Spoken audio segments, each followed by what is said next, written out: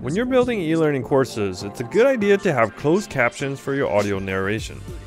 Not every project requires it, but if your course has to be accessible, it definitely needs to have closed captions. Unfortunately, Articulate Storyline doesn't auto-generate closed captions yet.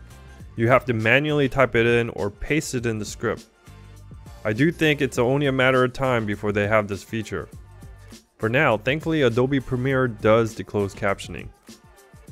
You can create the closed captions in Adobe Premiere and export the caption file from Premiere and import it to Articulate Storyline. Let's jump right in and go over how to auto-generate the closed captions. Again, you need Adobe Premiere for this. Open Adobe Premiere, then create a new project. When you get to this pop-up, you can rename it if you like. Find out where your file is going to be saved. Then click OK. From here, you want to drop your MP3 file or WAV file into the Import Media section. Now we want to look for the window that has the closed caption and the transcribe feature. Mine is not showing up. To find that, you go to Window and then go down to Text. Here the text window pops up where you can see the transcript in the captions section. Now that we have the window open, let's drop the audio file to the timeline. You can see the audio file, and now in the captions window you have the Open to Transcribe option. We want to transcribe the audio file first, so click Transcribe Sequence. A new dialog box opens. Since the only thing we have is this one audio file, we can just click the Transcribe button. It'll take some time to analyze and transcribe. Great, now we have the transcript. We're almost there.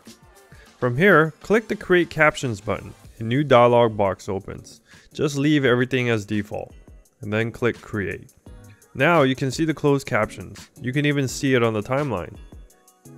The bulk of the work is done. However, since this is an auto-generated file, there is going to be errors in the captions. But we're not going to edit it in Premiere, we'll edit it in Storyline as it is easier to do, and ultimately that's where it's going anyway. What you want to do now is click on the More button and click the Export to SRT file. We want to go back to Storyline to the slide that has your audio narration. Go to the timeline and click the audio file.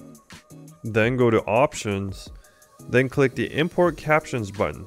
Find the file that you exported. Then click on Edit Captions. You can see now that your captions are created. This is very important. You are not done. You will for sure have errors from this auto-generated captions file. So what you want to do is go through the captions and make any changes. This course focused on options and considerations in response to an active shooter, including the importance of rehearsals, both mental and physical, to work through the arc of survival and take timely and effective action. The flexibility you have with a plan that includes running, hiding. The flexibility you have with a plan that includes running, hiding. There should be a period. And fighting. Period and consideration right there. for each method. The importance of knowing. Alright, here. That should have been a period. Just a separate sentence. Alright, cut that.